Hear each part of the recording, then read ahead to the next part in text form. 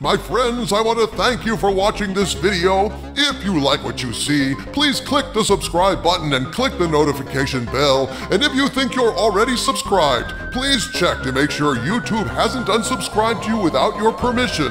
It happens every day. And if you really like what you see, please consider becoming a channel member or even leaving a super thanks donation to help keep us going.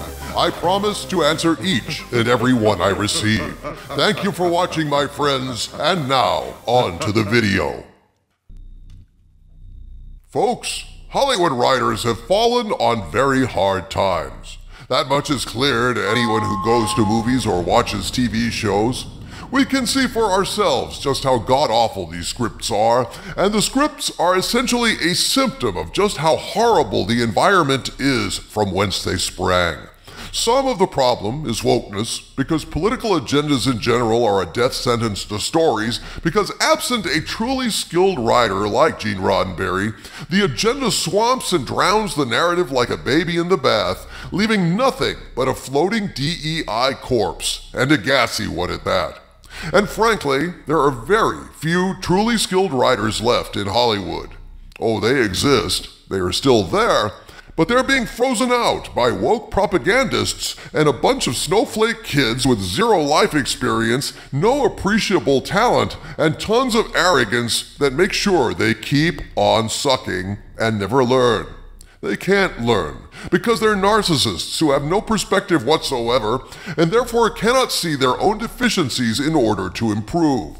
As a result, Hollywood is dying because experienced, excellent writers are like bees. Quietly, in the background, they move from project to project, pollinating them so they can germinate into full-blown flowers, or in this case, movies. But when you have a collapse of bees, you get a collapse of the whole ecosystem, and that's what's happening to Hollywood. The ecosystem is collapsing not merely from bad writing, but also because streaming content has killed off things like residual payments, and there are less shows being produced now.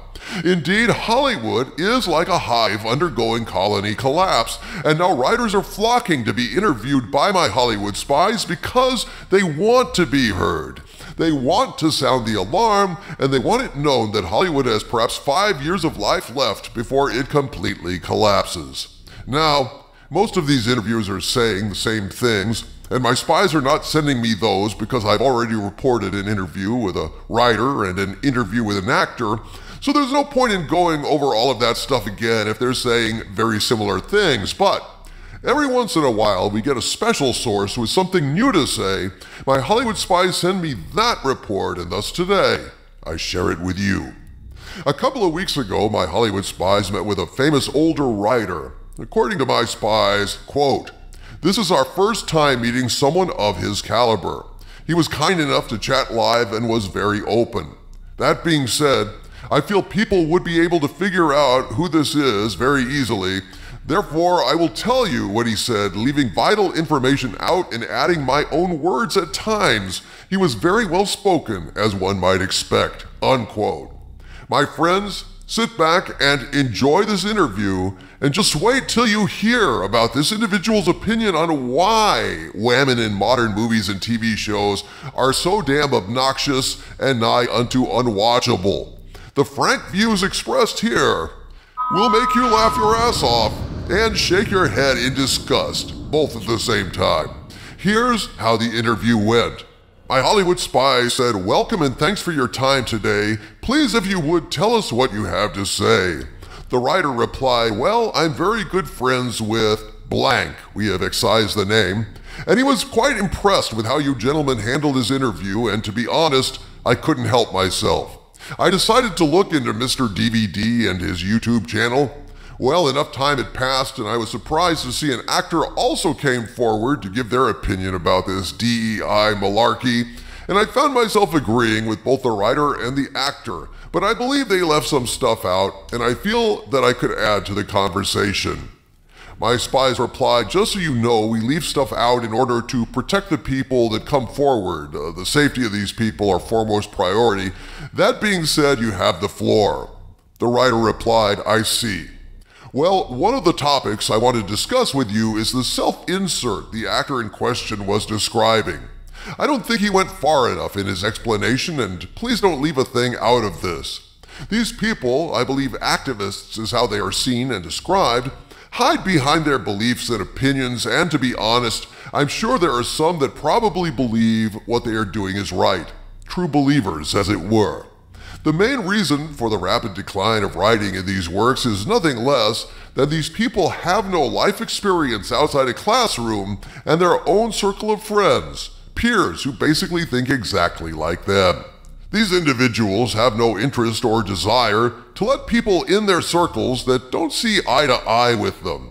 They also have no desire to listen to anyone who doesn't conform to their beliefs. This includes people that have been working in the industry for years to decades, and this goes doubly for men. You see, as I'm sure you gentlemen have been told, the majority of these so-called activists are in fact of the female persuasion. And in truth, these women are, in the most part, white and younger, mainly in the 20 to 25 demographic. If these women do have a white male among their writing team or directing team, these men are usually gay or claim to be. There are also a few black people in these groups. It's these minorities that the activists hide behind to get their way, and when the project they're working on doesn't perform. The simple fact is, these activists are dead set on changing how women are perceived. To be perfectly honest, the majority of these activists are, what one might say, ugly. Or maybe unattractive is a better word. So in order for these activists to fit into society, in their minds, beauty needs to be redefined, or that's the way it's been explained to me in the past. The sad truth is, in the past 10 to 15 years, these activists have achieved the opposite of their goals, and Hollywood is looking to unload these young women and try to get back to making money. Only I personally believe it's too late for Hollywood to course correct in time to save the industry from being destroyed. My spies asked, "What do you think will happen?" The writer replied, "Well, as I see it, the industry will start to sell the brands, Warner Brothers, Paramount, Disney, and others." My spies replied, "Do you really believe Disney will be forced to sell stuff?" The writer replied, "Yes, I'm not suggesting this will happen tomorrow. You see, streaming is an anchor around these studios, and they're so tied up in the streaming services at this point, the studios in question can't bail on streaming and save face. You see, whomever is in charge would have to admit they were wrong and to put a name in this situation. Bob Iger would never admit he was wrong to spend the amount of money on Disney Plus that he did. As I understand it, Disney is $20 billion in the red, and this doesn't include the money lost after Disney Plus launched. Disney has lost money on Disney Plus every single year since Disney Plus launched. Trust me, if Hollywood keeps going in the same direction, they are now 5 years from no one will recognize this industry. After this, we chatted about his new movie, and for now, that was off the record, unquote. So there you have it, from a highly experienced writer, my friends. A lot of this so-called woke crap is basically coming from women who are trying to adapt the world to their definition of beauty by eliminating women from popular entertainment who are pleasing to the male gaze to try and make themselves look better in real life. You cannot make this shit up, people. This is so shallow, it never even would have occurred to me. I want to thank this writer for stepping forward and sounding the alarm about this. Yet another symptom in Hollywood's catastrophic quality collapse. And if we get any more interviews that are relevant from writers or actors, and I'd like to hear from a director or two if we could get them, I will present it to you. Watch this space. From the center of the earth, this is Dictor Van Doomcock bidding you all, my friends, stay angry.